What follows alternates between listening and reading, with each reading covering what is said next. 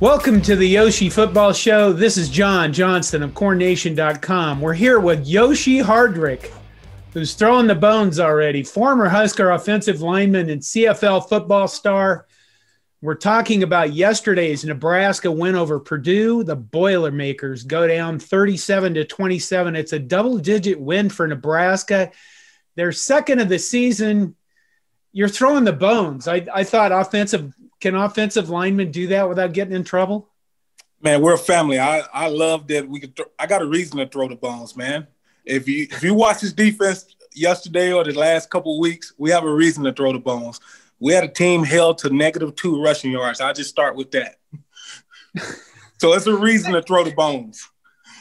Yeah, but Purdue really didn't even try to run the ball, though. But you're still, as an offensive lineman, you're happy with like you said, no rushing yards whatsoever. Yeah, I'm very happy with it because they didn't. I say they only had about 15 to 20 carries, but still, at the end of the day, negative rushing yards.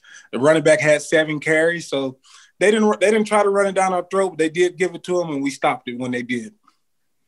So we made them one-dimensional, basically. We made them one-dimensional, and I got some stats on that also. If you take away that 89-yard pass, man, that defense played a hell of a game. That is true. On the defensive side of the ball, let's start there because you did. We left our cornerbacks on a single coverage most of this game against 2 guys that are NFL-level players, David Bell and Rondale Moore. That's what I saw, and we didn't rush 5 guys all the time, and we didn't, blitz a whole lot, but we did do single man coverage and man coverage quite a bit. Is that what you saw from our cornerbacks and our defensive backs? Yes, I was very impressed. I love the way the defensive back plays. Cam Taylor, Bootle, Williams, Brooks. They was aggressive. They played the ball. They was on the receivers. There wasn't a lot of space. They was competing for the ball every time the ball was in the air, and that just got my juices flowing. We getting pressure on the quarterback. Like you said, they were going against 2 future NFL receivers, and they was on the island by themselves. They went from deep to long to medium shots. They was right on the hips. We swatted balls away. Cam Taylor Britt made a couple plays that remind me of Fonzo Denard. And just the way he was floating in the air, just the way he was knocking balls away, and it was impressive. I was like, that's some big-time football he played today. Their quarterback looked like number one, he didn't handle pressure very well. No. Number 2, he looked like he could do zone. In other words, when we went into a zone, he was able to stand back. If he didn't get under pressure, he was able to complete some passes. If we went into a man coverage, he couldn't find man coverage, I don't think, at all. Am I reading that wrong, or is that correct? It was great. It was great. I think it was easy when we got in zone. He found the spots. When we got in man, he had to throw guys open, and I feel like he struggled with that. We was right in the hip pocket, or the ball was overthrown, or we was knocking the ball down, or I don't know. It was lovely to see, man. Before the 89-yard pass, like I said, Bell had 9 receptions for 43 yards. He was averaging 4.7 yards a catch. Now you put in this 89-yard pass, he got 10 for 132. Still, it's impressive, but 9 for 43, he was only averaging 4 yards a catch. Then you look at Rondale, he had 13 receptions for 78 yards. He only averaged 6 yards a catch. That is great pass defense, if you ask me. What did you see from our offensive line? Or wait a minute. Let's stay on the defensive side. What did you see from Purdue's defensive line? I mean, Lorenzo Neal is a giant man human in the middle. They were missing their defensive end due to COVID. That was an All-American last year. But what did you see from Purdue's defensive line? Our offensive line handled them pretty well. Yeah, I was going to say, I didn't have a lot of guys that stood out for me on Purdue defensive line. I saw the big guys. I saw number 9, like you said, Lorenzo Neal. I saw the big guys. But, man, Mills, when he wanted to get downhill, he had space. When Martinez wanted to throw the ball, I seen him a couple times. He went through his 4th read, and Rondale was hit on the sideline like after he had looked at like four different ways, and Rondell got hit on the left sideline for a big pass down the field. I think they only got one sack, so it was a good day, man. If you ask me, man, that was the most balanced our offenses looked since I've watched all year. I love with Martinez at quarterback a little bit more. He's a mobile quarterback. He's starting to pass the ball a little better. With a downhill running back, it makes Wandale that much more special. If he gets in the backfield, we can do a lot with him back there. But as far as him as a receiver, with Mills in the backfield, I don't know what Rondell went for. I think he had 9 catches for 100 plus. And that's the player we need for him. And with a mobile quarterback and a downhill running back and a receiver that you can put anywhere and get 100 yards out of, that makes it hard for a defense to stop. And I think we looked good, right? We looked good on O yesterday, man. Okay, Dedrick Mills had 16 carries for 62 yards, which is only a 3.8 yard average. We ran sideways a lot. Yes. We didn't run north and south like people like to say. Why did we do that? I wish I knew, but I just remember I remember the couple power plays or the couple ISO plays that when we needed that Mills he hit it north and south for but the 6 and the 8 yards, and that's what I was excited for. But as far as going north and south, I think the coaches think we had more speed. We was playing faster. I think we was a faster team, and that was the game plan this week. And if you look out the season, we haven't had a downhill running back, so I think we just went with our bread and butter. We're a little faster. We do a lot of sweeps.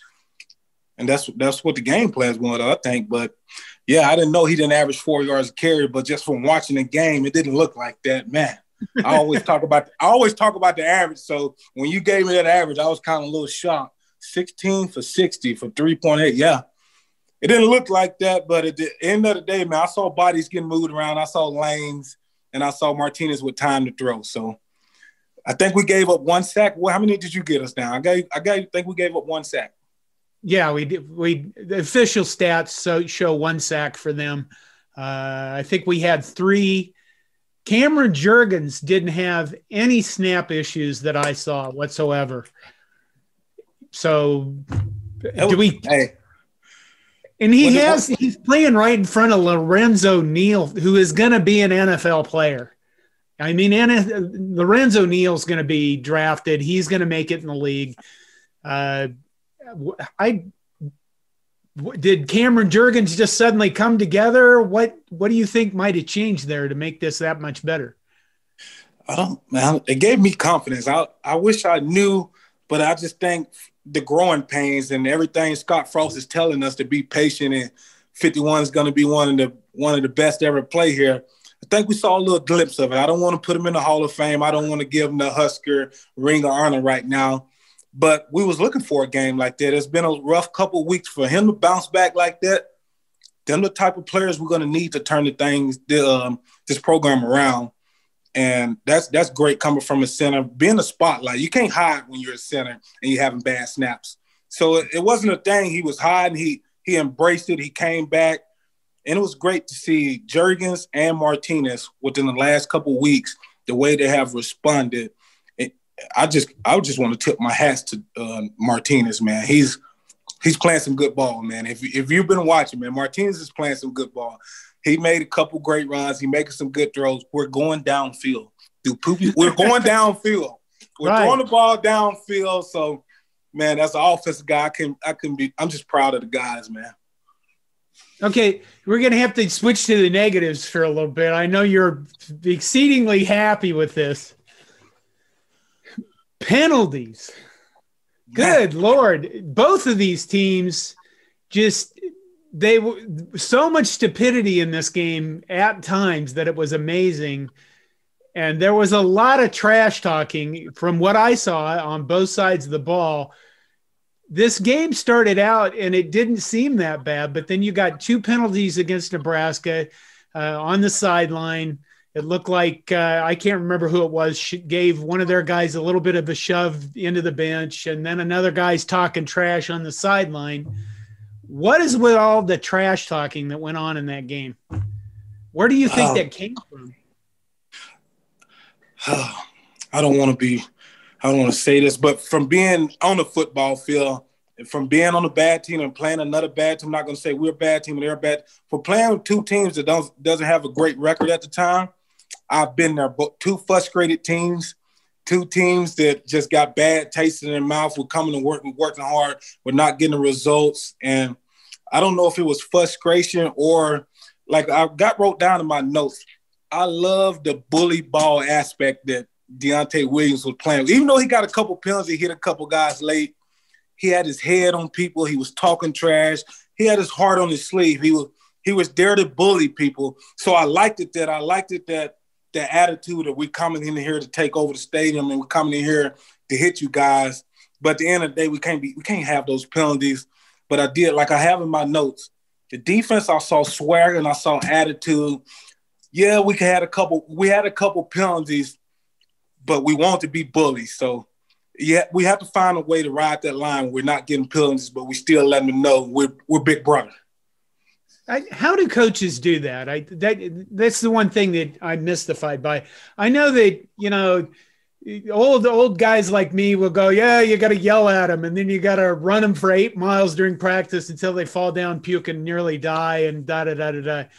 How do coaches keep the aggressiveness in a football player without making sure that they are going over the line into dumb, stupid penalties like that? How do they do that? How do they manage that process? From my experience, it came from teaching and learning. It comes from coming into the film room. Like our coach is teaching us to be aggressive. He's teaching us how he wants us to play. Then he comes in and he show us how much a penalty hurt us in the game. He comes in and show us how selfish penalties can be. He comes in and show us if we lose a game and you look at this, we lost 15 yards here, we would have kicked the field goal. So he shows us so many situations where penalties hurt us, but he lets us know it's the right way to play the game and it's the right way to not take a penalty. And basically he keeps us aggressive, but he shows us what penalties can do and how it can hurt us. And I think that from me being a pro football player and that just showing us that and letting us know the games come down to inches and you never know when you're going to score, you don't want to take those penalties. You don't want to let your brothers down. You don't want to be the guy because just walking and playing pro sports, you walk on eggshells every day. You don't know when you're going to get cut. You don't know when you're going to get traded. So it's one of those things. I don't want to be one of those guys that I have a penalty target on my back or I have a lot of penalties because it makes that decision a lot more easier. And that's how I learned from when I was in pro sports. Seeing the guys make a lot of penalties, next thing he knows, he's selling cars again in America and we in Canada. So that makes you think about penalties a lot more different. If you was in my situation in Canada, see a guys making a lot of penalties 2 weeks on Instagram, you see them selling cars in America. You think twice about hitting somebody late after the play or something like that. I guess I never thought about it from that perspective, but it's very, very bottom line-ish, Yes. You're going to do your job well, or you're not going to have your job anymore. Oh, what else do we got? Connor Culp had a 49-yard field goal last year. We couldn't kick a field goal to get to a bowl game. And now we have a guy that's hit a 49-yard field goal. Does that make are kickers really kind of a separate part of the team and nobody pays attention to the kickers? Or when he makes that 49-yard field goal, does it really boost the team's confidence that much? From when we played, the kicker was a part of the team, and the kicker does boost your confidence, and it gives you confidence that even if we don't get 7, we're going to get 3. But I played with Alex Henry and Brett Maher, so I remember countless times after practice, Bo line the team up, and we're making noise. We're pouring water on the kickers, and we're just making them make hard kicks in front of everybody. We stop practice. Noise is loud. We putting more people to block the kick than it's going to be in the real game. We have people standing behind them. We're throwing water on them. And when the kick goes in, after all the water spraying, all the yelling, all the things we're doing to the kicker, it's like we just won the national championship, the excitement and everything. So I don't know how it is in their locker room, but from every team I've been on, the kicker is a huge part of this team winning. And I always tell my wife, if I ever was a recruiter or a coach, the first thing I go do is get a good kicker. I go get a good kicker. That's the first thing I always do, man. Those 3 points go a long way, or field position goes a long way. It doesn't matter. You can have a decent offense and decent defense, but if you have a good kicker, man, it just helps out so much. So they're more of a part of the team because you need them. You were throwing water on the kicker while he was trying to make a kick. Oh yeah, from being here with Bo Pelini, we made it hard as possible. I remember Bo, he's poured water on the ball before the snapper snapped the ball. The holder couldn't wear gloves, so the ball is still wet from the holder, from us spraying water on the ball. We got all kind of foam things hitting the kicker in the helmet.